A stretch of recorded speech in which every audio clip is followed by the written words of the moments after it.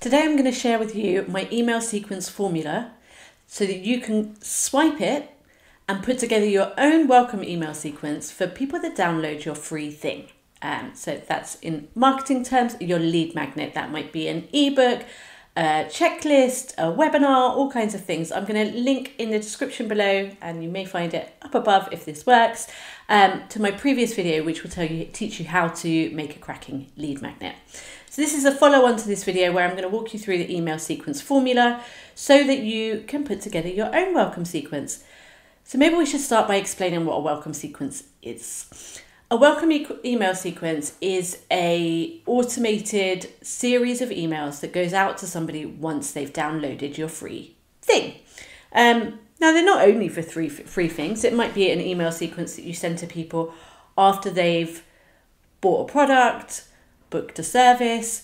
Really, an email sequence is something that's triggered by an action. So the person on the other end, the person in your audience, takes an action, and then they start to receive this flow of emails. What can be really hard if you're not a marketer is knowing what on earth to put in these emails. So stick with me. I'm going to walk you through 5 emails. I'm going to show you real life examples of what goes in them, and I'm going to walk you through each bit of them and what they're doing so that you can understand how to create your own.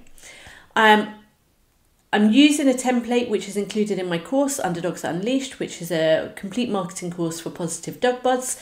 But I'm going to show you what's inside it today. If you want access to the actual thing and the lessons that go with it, I'll pop the link below to Underdogs Unleashed. All right, shall we get started?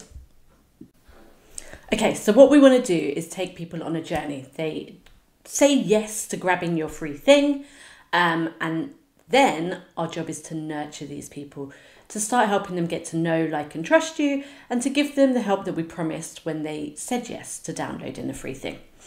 So email 1 is to deliver the free thing, but we don't want to just do that. Let me show you the template and walk you through it step by step. So I'm inside the template that you get inside Underdogs Unleashed, and you'll see that I've mapped out all of the emails, including a sample email flow. So we're going to jump down to the actual sample, because I think it's helpful not just to know, okay, email 1 should be deliver the freebie and introduce them to you, but like, actually, what do you put in it and what's going on here? All right, so your first email should deliver the free thing that you've promised and start to warm people up to who you are and how you can help them. So my sample example is for a recall training guide, but you can follow this formula, whatever it is your freebie is addressing. So what do we need? We need to decide how long to wait. What's the delay before somebody receives this email? So they've taken the action of saying yes to downloading your free thing. How long do we want them to wait before they get the first email? Now, for email 1, I'd always say instant delivery. People are flighty and they are going to forget about it if you don't deliver it to them straight away. So instant delivery for email 1. That's the first thing to know. We need a subject line and some preview text. So the subject line is obviously what they're going to see in their inbox. And on some devices, you'll see preview text as well. So this can help us to increase what's called the open rate. And that is how many people open the email when it's delivered. Because just because somebody pressed yes to downloading your free thing doesn't necessarily mean that they're actually going to open it. I know, crazy. So our subject line's job is to get people to open it. So for this one, I've led with your guide to train champion level recalls is inside. Why have I said that? So we want to make sure it's crystal clear what this email is. They've likely never received an email from you before. As I said, we're all massively distracted and they may have forgotten already what it is that they've done if they've got a zillion tabs open, like my brain always does. And then preview text is just, I've used it to further encourage that open. Get started today and start your transformation. What do they want? What's the outcome they want? I would seed that in your preview. Okay, let's get on to the body copy. Try and ditch the hi first name because it's just wasted space. So instead, I put in that personalization at the beginning of first name and then go straight into the text. We don't want to waste space. People's attention spans are low, and so we want to get straight into it.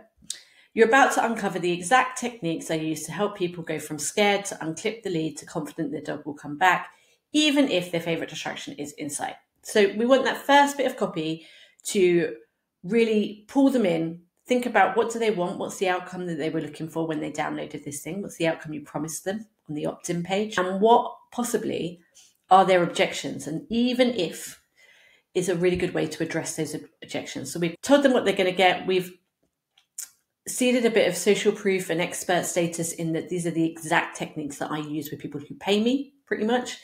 And where am I taking them from and to? Even if, what's your objection?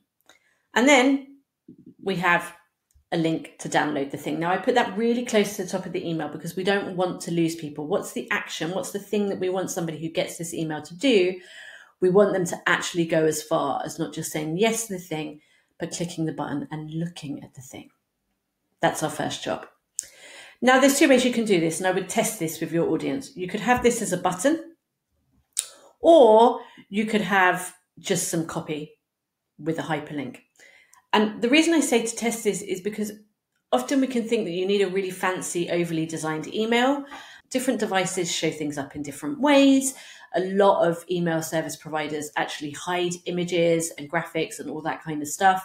So if you're relying on those in your emails rather than just text-based emails, you might find that your click-through rate, so that's people clicking on the things that you're sending them and engaging with the content, is low. That might not be because your content's bad. It might be because they can't see half the thing unless they click the button to say allow images. So test whether you're going to use a button or just some hyperlinked copy. Make sure it's obvious that it's hyperlinked, so change the color of it. Make sure it's underlined so people that know that it's something to click.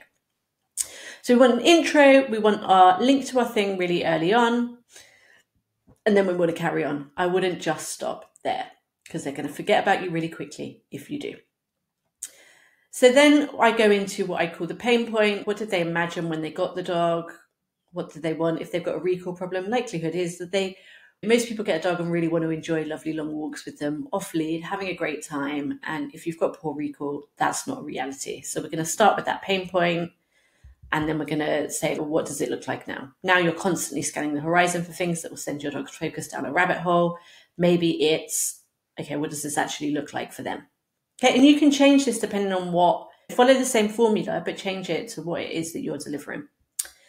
Whatever it is that's grabbing your dog's attention and raising your anxiety levels, I know I can help you. And then I put another link to the download. Why do I do that?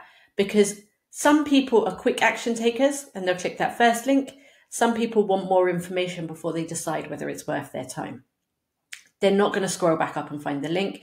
We need to make it easy for them. So my biggest tip when it comes to sending emails is not to be shy about including too many links. So we link again, and again, we put some extra oomph here. So I said, don't miss the video demonstrations that will finally help you get what you want, essentially. So I'm letting them know that there's video demonstrations inside them that are going to be extra value. Seeing the training in action is what will make this doable for you. It will help you skip the mistakes. And then a quick tip in terms of how to put it into action. Start in a low distraction environment. Take your time to watch the videos as many times as you need. And if you need any questions, shoot me an email. I'd love to help you. It's really good if you can in your first email to encourage people to reply to you. So you might do something even more direct than that. You might say, hit reply and let me know what your biggest takeaway was after watching, reading, whatever. The reason why this is helpful is there's something called email deliverability. So we can get people to opt into our email list. We can send them emails. In order to get that to actually show up in their inbox, that's a whole nother topic, which I may do future content on. That's email deliverability. And it's a bit like a social media algorithm, right? The email inbox server says, is this spam? Is this relevant? Is this something somebody wants to open? And so therefore, if they open it and reply to it, that sends a signal to their email service provider that says, I want to receive this. I'm engaging with this. I've replied to it. So include something that encourages them to reply. That's your first email. Let's move on to the second. So email 2, what's the job? Email 2's job is to encourage people to either revisit the freebie and take action or visit it for the first time. So remember, Not everybody that opts in will actually download the thing. So some people might not even opened the first email. Some people opened it, maybe even clicked the thing, and then decided they were going to come back to it later. Guess what happened? They forgot all about it instantly. So our second email, I would usually send 1 day after the first. So your delay is 1 day. And our goal is to remind them that they downloaded the thing and give them some extra inspiration and support to help them take action with whatever the thing is that you offered to help them with. So again, we need a subject line and a preview line. In the interest of keeping this video relatively short, I'm not going to read through all of these, but you can see on the screen what I'm doing here. I will talk about this subject line just briefly. This one thing will transform your recall training. Why does this work? It's got a number in it, which works really well. It's a small number. That works really well. There's only one thing I need to do to transform my recall training. Tell me what it is. And then the preview text, most people skip over this, but it'll make all the difference. What am I doing there? That curiosity peaking of alluding to the fact that most people make a mistake and skip this. I don't want that for you. Okay, I said at the beginning I don't do this anymore. I clearly wrote this a while ago. I would change this and say, did you have a chance to, in fact, I'm going to change it now while we're here. Did you have a chance to tap into your recall training guide and watch the videos? First name. So we're getting that personalization in there. Again, personalization goes way beyond just putting somebody's name in it. That's another bigger topic of email marketing. I'm not going to get distracted. You'll see here that this is highlighted. And the reason for that is that I would link that to the free download. Again, why? Because nobody's going to go back and try and find that first email where you have the link. And what do we want them to do? We want, if they haven't looked at it before, to get them to have a look at it this time. And if they have looked at it before and they need to revisit it, we want to make it easy for them to find it. So in that very first line, I'm putting the link to the thing. Again, reminder, don't be skimpy with your links. Include them. More on that in a moment. And then I go into, I'm going to share the one thing that's going to make a big difference to your recall results. I see so many people rush through this, and it's the biggest thing that stands between what they want and where they are now. Take time to progress your training. It's not a race. Now, as you scan through this, you'll see that I've bolded short lines. Why I do this is because it makes it easy for skim readers. Remember I said people have short attention spans? Some people will read the whole email. Some people will skim it and decide. By using these short bolded lines, we're kind of using them as subheaders so that people can get a gist of what it is. So if we only read those bolded bits, take time to progress your training. There's nothing you can wave in the air in the middle of an open field that will work unless you build value in it. Here's the truth. Don't rush ahead. Try them in your local park or walking spots. Take the time to do this. Will get you much closer to winning the rapid, fast recall you want. So even if you only read those, now you've got insights into whether it's worth you reading the rest, and you've got a bit of an insight into what it is that I'm suggesting you should do. So again, here I'm considering the objections that they might have, or the reasons why they don't do that. We know that they need to take their time to build value and not rush ahead into trying to use this in a busy open field. It's boring, right? They don't want to. They don't care about their dog paying attention to them in the kitchen or in their garden. They want their dog to come racing back to them when they're in that open field with dogs and birds and squirrels and scents and all that other stuff. So we have to address that if we're going to get them to take the action they need to take. Maybe you're expecting me to say that it's this, the one single thing that's going to grab their attention more than their deep desire to go their own way. Yes, finding the right rewards is a big part of your success, but there's nothing you can wave in the air, blah, blah, blah. So again, I'm not going to read the whole email. What I'm doing is explaining why their recall training has probably failed in the past. Because they've rushed it, because they haven't built value in the rewards, because they've rushed to using it in busy places when their dog wasn't ready, which may have led them to believe that they will never be able to get the recall that other people have. So again, another link down here to the ebook and telling them what to do. What's my tip to make this work for you? Practice them daily in your home and your garden. Don't rush ahead. When your dog's responding on autopilot, then you're ready to go to the next stage. They've got all the stuff in the original thing that they downloaded. I'm now guiding them and giving them extra assistance so that they can actually get the results, because there is no point giving somebody a lead magnet that doesn't bring them any results. It's not going to build trust. It's not going to build desire in them to want to work with you further. More tips. All right. So that's email 2. We've covered email 1 and email 2. Let's go on to email 3. So we've helped them with the objections. We've got to here. Now we introduce, and we're just seeding. This is a very gentle introduction to whatever the product or service is that you want to sell.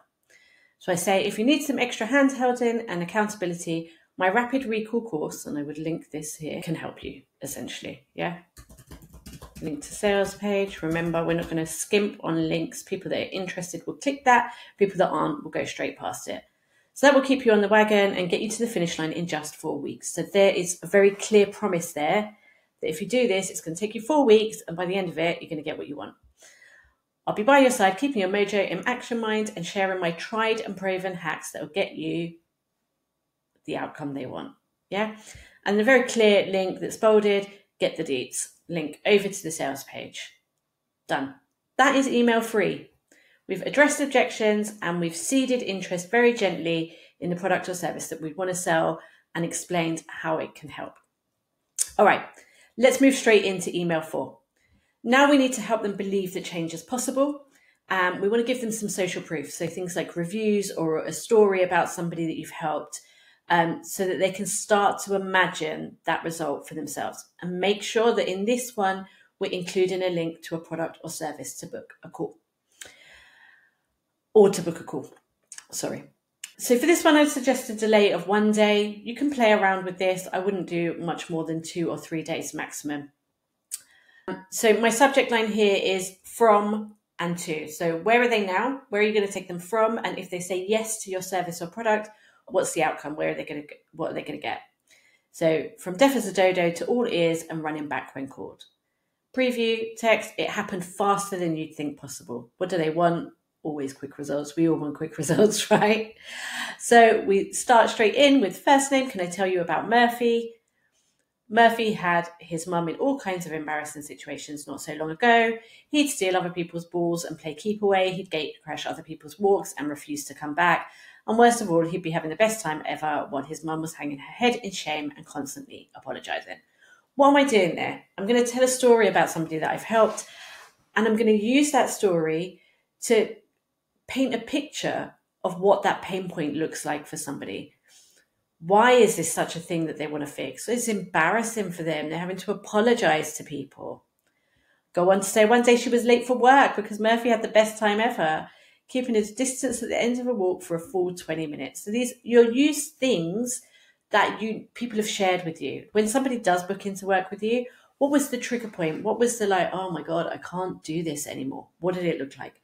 Describe it. Tell their story. Use a real one. I'm not saying make up things. Use real stories from real people and help the person that you want to help with this email see themselves in it. That was the day that she finally called for help. Okay, we spoke for 15 minutes and I immediately gave her some tips to keep stress at bay on walks while we got to work on turning his runaway habits around. She signed up for my recall course. I've done a really bad job of linking in here. Sales page. And committed to the training for just 4 weeks. So again, we're overcoming that objection of I don't have the time. Then we include a review from that person, and then we offer the help. Offer a free 15-minute conversation with no pressure to book anything from me. Often I'll be able to give you instant relief. That's great, right? We all want that. And then a link to book the call. It doesn't have to be a call. Whatever next step you want somebody to take, use some social proof, paint a picture that resonates with them, and then invite them to say yes to your help.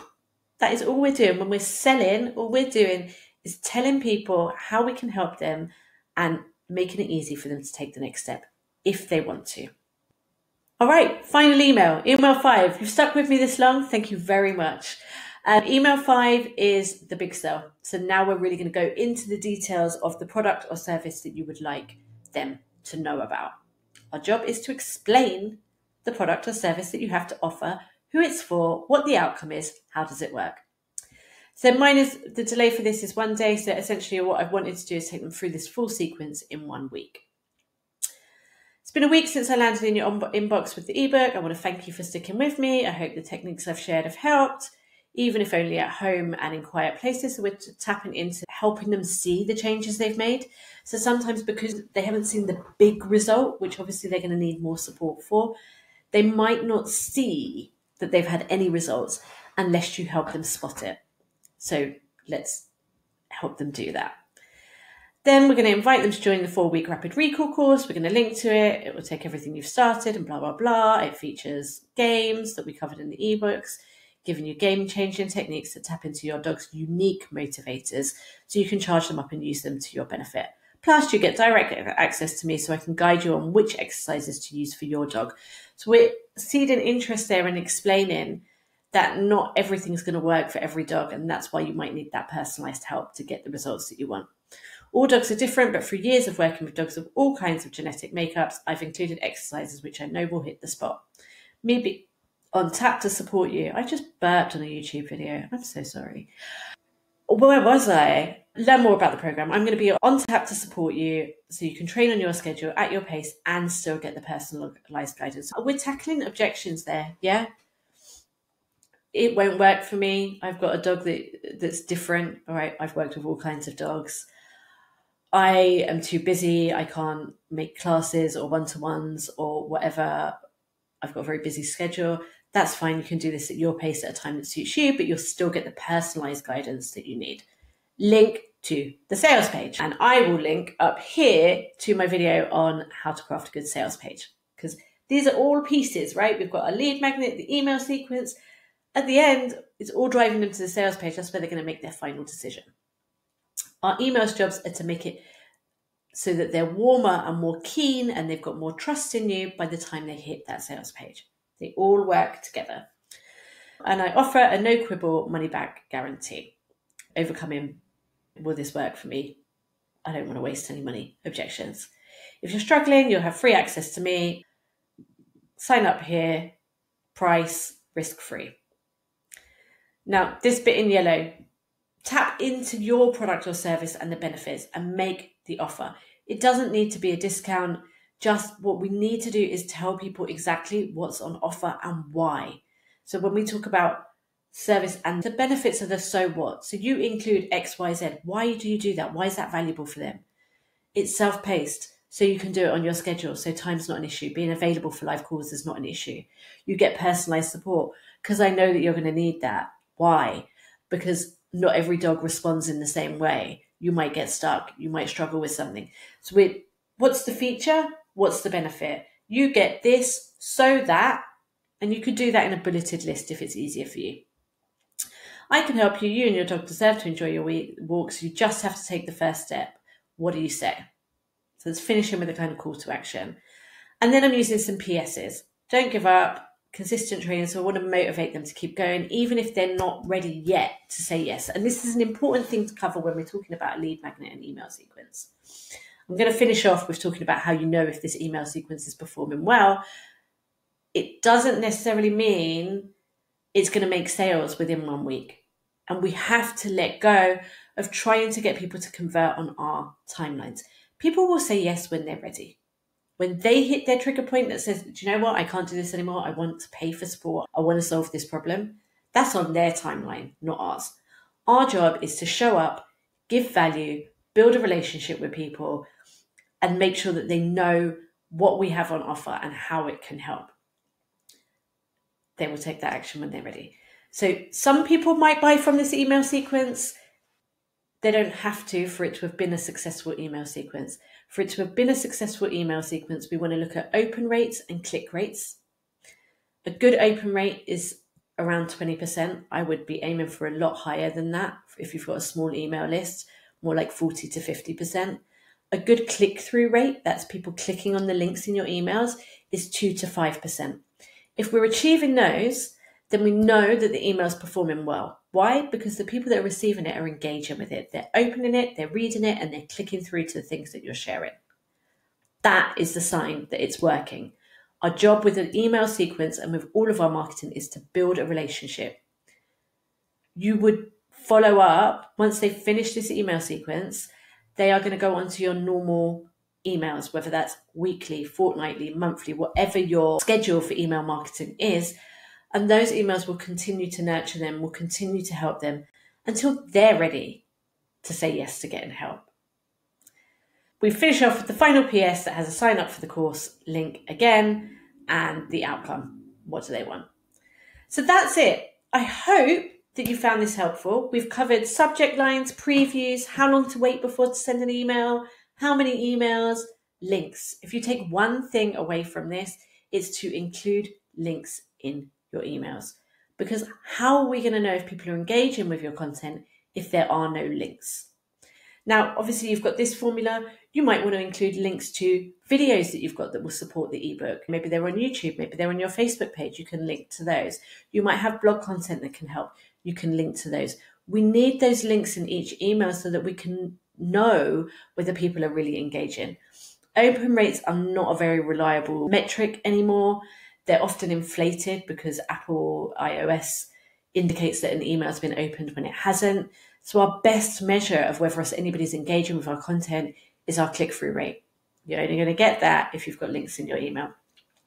I hope you found this helpful. In the description below, I will link to Underdogs Unleashed, the course which this email sequence formula comes from, which is packed with lessons. I will include the link to my sales page YouTube video and the link to my lead magnet video, because these are all three pieces that go together. I'd love it if you let me know in the comments if this was helpful, and I will see you soon.